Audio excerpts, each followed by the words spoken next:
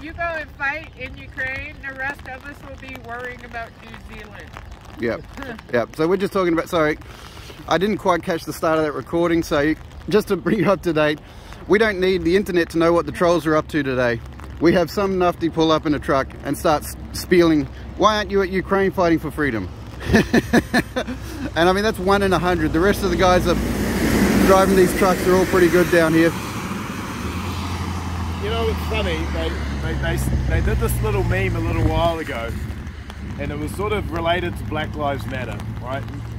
You know, Black Lives Matter, like, lives matter. All lives matter, yep. And they did a meme about a house on fire, and they made it out like the house that was on fire was the house of black people.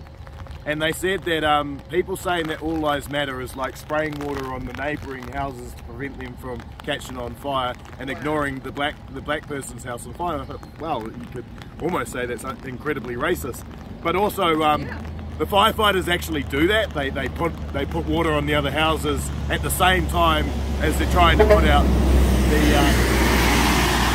the house that's on fire. Yeah. So where I'm getting with this is, it's bloody hilarious.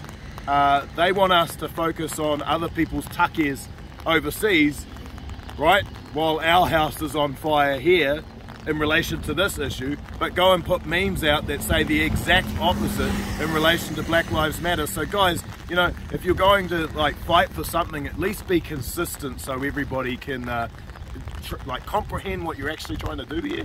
Yeah, absolutely. So this nufty that just drove off out in this truck, I'm not going to name his company or anything like that, don't want to get him in trouble, but his final argument was, you're 2 years too late to save the refinery. And I turned around and looked at the refinery and I said, but it's still a refinery working. I can actually point out what doesn't need to be saved, just from information from operators. The stack over there on the left, that hasn't been used for ages. It's fucked. It's gone. So in terms of all the operations that are going on, I'm quite happy for channel infrastructure to remove things that are broken or pose a serious hazard because they're not in good working order. They haven't looked after it for ages. The stack on the right over there, that should definitely not be being taken down. I've got information coming through that they're actually wanting to take that one down before the one that hasn't been used in ages. The stuff in the middle was, as you can see, very, very good quality. Well, that stuff went in 2014-ish, I believe. Yeah. One of New Zealand's largest concrete pours, 2,500 cubic meters, I believe, of concrete was poured in 16 hours. It was a record. Mate, you're absolutely brilliant. See?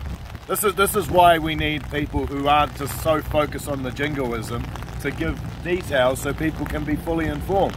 I mean, the tanks on the left-hand side, you can't see them here, but if you go all the way around to the beach, some of those things need to be completely removed. So if channel infrastructure was doing things in due diligence, they would be getting rid of the things that are not in good order or dangerous first, instead of trying to remove the refining capabilities in the quickest way possible.